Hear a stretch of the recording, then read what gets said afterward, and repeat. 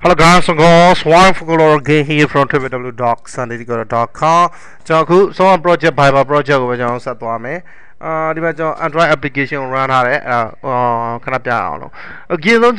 main or axam or chat what Jimmy, any marginal main or axam and the name of Jimmy. The matter layout is on the chapter, a lot of genre related layout with Tony, linear layouts what I see. Related layout in my point, me to also my lap related layout will do at no main file, main window ပေါ့ဗျာเนาะအဖြူရောင် window အားလုံးကအဖြူရောင်စာမျက်နှာအားလုံးကဒါ main တော့ sorry ပါတယ်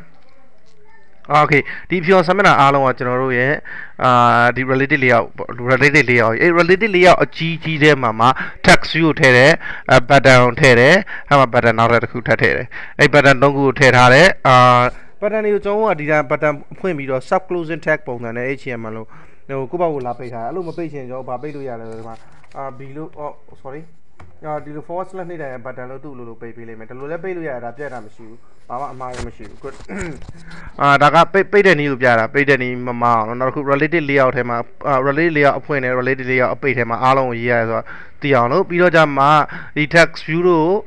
button တို့ပိတ်တဲ့အခါကျရင် sub closing tag အနေနဲ့ပိတ်လို့ရတယ်ဒါမှမဟုတ်ရင်အဲ sub closing tag ကိုပြတ်ပြီးတော့ forward slash နဲ့ဗာလဲ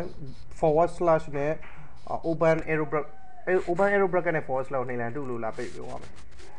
ဒီတဘောကိုနည်းနည်းတီးသေးခြင်းလို့မပိတ်လဲရတူလို့ sub closing tag ပုံစံဒီတိုင်းပိတ်လဲရတယ်ပြီးတော့ဒီမှာဆက်ဆက်ရင်းဖွင့်ခြင်းမှာ Android related layout blah blah blah ဆိုပြီးတော့တူလို့ဒီထွင်ပြီးတော့ကျွန်တော်သိမှတ်စရာမလိုဘူးအရေးမကြီးဘူးတော့မဟုတ်ဘူးဒါပေမဲ့တူလို့ထွင်ပြီးတယ်ဆိုတာသိအောင်လို့ Okay ဒီသင်ခန်းစာမှာကျွန်တော်ကဘာသွားလုပ်မှာလဲဆိုဘာမှမလုပ်ခင်ကျွန်တော်အရင်သင်ခန်းစာမှာလုပ်ခဲ့ကောင်လေးတစ်ချက်ဖွင့်ကြည့်မယ်ဒီပုံစံရတယ် @1 ဆိုရင်တစ်စီပေါင်းထည့်မယ် -1 ဆိုရင်နှုတ်မယ်0ရောက်မယ်0ကနေဆက်နှုတ်ရင် -1 -2 တွေဖြစ်ကုန်မယ်နော် good အခုကကျွန်တော်ဘာသွားလုပ်မှာလဲဆိုတော့ဒီက rust folder ထဲမှာ draw ပဲကိုကျွန်တော်ဓာတ်ပုံတစ်ပုံသွားထည့်မယ်တော့ draw ပဲမှာ launch icon တစ်ခုပဲရှိတယ်ဓာတ်ပုံထည့်တဲ့ခါကျရင်ကျွန်တော်ဘာလုပ်လို့ရလဲဆိုတော့အဲ့ဒီ property ကိုတစ်ချက်သွားကြည့်လိုက်ဒီ project by ရဲ့ right click ထောက်ပြီး property ကိုတစ်ချက်သွားကြည့်သူကsee user black star workspace by ဆိုတဲ့file ထဲမှာရှိရလို့ပြောတာအဲ့တော့ကျွန်တော်ကကွန်ပျူတာကိုဖွင့်ပြီးတော့ C user ကိုသွားမယ် black star ကိုသွားမယ်workspace ကိုသွားလိုက်ရင်ဟဲ့မှာ by ဘာလို့တွေ့ရလိမ့်မယ်အဲ့ထဲမှာကျွန်တော်ကIES ဒါက resource ပြတော့ source file IES ကိုတစ်ချက်ဖွင့်ရင် drawing ပဲပြန်တွေ့ရမယ်ဒီထဲမှာကျွန်တော်ဓာတ်ပုံလာထည့်လို့ရတယ်အသုံးပြုလို့တဲ့ဓာတ်ပုံဒီထဲမှာလာထည့်လို့ရတယ်ကျွန်တော်အခုဒီဓာတ်ပုံတော့မှာ wifi.png ဆိုတဲ့ဓာတ်ပုံတော့ဒီမှာလာထည့်လို့ရတယ် wifi.png ဆိုပြီးအခုမထည့်ဘူးကျွန်တော်ဖြတ်လိုက်မယ်တခြားနည်းနဲ့ထည့်ပြမယ်ဒီလိုနည်းနဲ့ထည့်လဲရရနော်သိစေချင်လို့ပြတာ okay နောက်ဒီဘယ်လိုထည့်လို့ရတယ်လဲဆိုကျွန်တော် Android ကိုwindow right arrow key နှိပ်ပြီးတော့ညာဘက်ကိုကတ်လိုက်မယ်ပြီးရင်ဒီ door လေးပဲတဲ့ကိုဟိတ်အောက် sorry ဓာတ်ပုံပဲရောက်သွားတယ်အမိုက်ဖုန်းနဲ့ရောက်သွားတယ်ပြန်ပြီးတော့ restore လုပ်လိုက်မယ် okay good restore လုပ်ရင်ဟို folder ထဲကိုရောက်မယ်အဲ့ folder ထဲရင်တစ်ချက်တော့ပြန်ထုတ်ရမယ် sorry ဗျာဒါကျွန်တော်မှပြက်လာတက်တာမိတ်ဆွေကအဲ့ပြက်လာတက်မှာမဟုတ်ကျွန်တော်တွားပြီးတော့နှမ်းလိုက်လို့black star ပြီးတော့ workspace ကိုပြန်သွားမယ် Fiber ထဲကrust ထဲက draw ရေးပဲကိုတစ်ချက်သွားပြီးတော့ဒီကောင်ဒီဘက်အပြင်ကိုပြန်ထုတ်လာမယ်အဲ့တော့ဒီနည်းနဲ့ထည့်လို့ရရနော်ဒီနည်းနဲ့ထည့်လို့မရဘူးနောက်တစ်နည်းတည်စေချင်လို့နောက်တစ်နည်းကဘာလဲဆိုတော့ဒီ draw ပဲတဲ့ကိုဒီ w.png ကိုဆွဲချလိုက်ဒါ copy file လုံးပါလားဆိုကျွန်တော် okay လို့နှိပ်လိုက်ရဒီမှာလည်းဓာတ်ပုံလာရောက်တယ်နော်ဒါဓာတ်ပုံရောက်အောင်လုပ်တဲ့နည်းပြပြပါဓာတ်ပုံတင်သွင်းတဲ့နည်း draw ပဲတဲ့ကိုကျွန်တော်က HDPI နဲ့ကိုထည့်လိုက်တယ် H က height density per inch လား height density pixel လားကျွန်တော်မသိဘူးအတိအကျအဲ့နှစ်ခုတွေကတစ်ခုတော့တေးကြတယ် okay